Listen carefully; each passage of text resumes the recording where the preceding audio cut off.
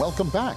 SPARKcon success as an open source festival has turned into a national model of grassroots revitalization in venues across the country, including major efforts in Memphis and New Orleans.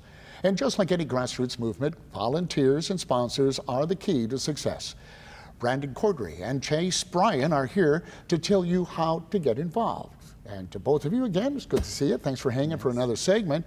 Well, volunteers, I got to believe that's important in an event this big. How do you go about getting volunteers? It's huge.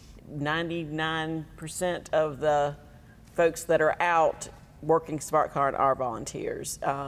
If you are interested in being part of the creative side, we have 14 Sparks that follow 14 different sort of genres. You aren't limited to those. We actually have added bike polo for like 3 or 4 years to the event. That's not art or design, but it's fun and it's interesting and a little bit weird. So come on out to come to one of our open community meetings and get involved in that way. The weekend of, we always need people to help. Trace out chalk squares or schlep water back and forth. So we're always interested in having folks come out and help us with that way. Yeah, and you can email volunteer@sparkcon.com if you want to get involved. It's also listed on Activate Good, and if you email volunteer@sparkcon.com, it will go to Janet Strachey, who's been involved at the very first SPARKcon all the way through this year's, and she's been heading up volunteers because she came out looking for something new and different in Raleigh, got involved as a volunteer the first year and has taken on a bigger leadership role throughout the years and gotten involved with Activate Good, helping them with their work because of her role at SPARKcon. So a lot of these volunteer opportunities lead to bigger, community engagement. I can see where there's a lot of good networking that could take place, but I know this can't be free. The city of Raleigh's been very good to you, but it costs money, which means you probably need sponsors as well. How does that work? Yeah, VAE is a small nonprofit. We do receive funding from the City of Raleigh based on the recommendations of the Raleigh Arts Commission. And they've been longtime supporters of our work, but that's operating support for the organization. And outside of SPARKcon, we do 80 exhibits and 50+ programs and have a lot of other resources for artists, but SPARKcon is about 1/5 of our budget. So we have a lot of donors who support it because they believe, in a specific spark. So they love Music Spark and they love that their band got their start performing there. So they've been longtime supporters. We've had people who are sustainers through a sustainer program. Maybe they give $5 a month and that just helps throughout the year to support the efforts that we're putting into SPARKcon. And then we have sponsors, which make up the largest portion of the support we get for SPARKcon. And we've had some longtime sponsors like Duke Energy and Red Hat, and then every year we have new sponsors that come in because they want to get involved. They either want to support the creative side and they just believe what we're doing is important, or they want to get in front of that creative audience and promote their sort of product. And we require that they do something creative as well so that there's continuity throughout the festival. So you'll see, this year we have a LASIK sponsor who's going to find something creative to do to engage the community, and by allowing them access to our crowd at SPARKcon, which has been over 84,000 people in a year, wow.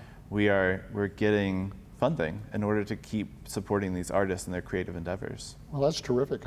Obviously it's successful, and you're accomplishing what you set out to do. Otherwise, you wouldn't have that kind of support. That's incredible. Now, you mentioned 14, I think, different categories. And for folks who maybe aren't so much into the art or doing weird things, but would love to come down and participate, what kind of things can they anticipate seeing?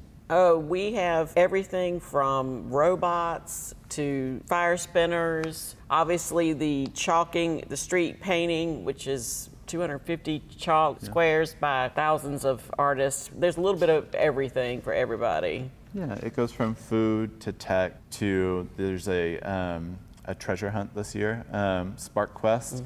It goes into design forums and panel discussions. So it really is something for everyone. A Kid Spark that specifically provides kids an engagement opportunity. And like Chase said, we have flexibility in all of that, right? So you come out and you say, I'm not sure this fits in, and we'll find a home for you. It's not about fitting in. It's just creating a structure so that you can thrive, right?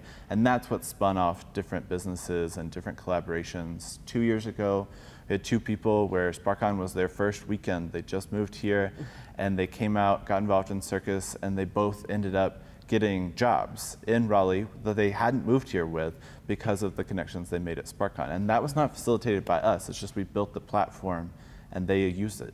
I'll be done. Well, I've read too that the artists that do participate, their careers have been expanded. Give me a little background. I mean, that must be great for you to see an event like this and people who may not have had that career move actually see it come to fruition because of this event. Yeah, Katie and Casey have headed up Circus Spark for a long time, and this year's the first year they're not heading it up because of the trajectory that SPARKcon put them on. They got into doing circus and acro, and were doing it out on the streets during First Fridays just on their own. And Beth and Ali Khalifa came along and said, hey, we have a stage at SPARKcon in Moore Square in the first year.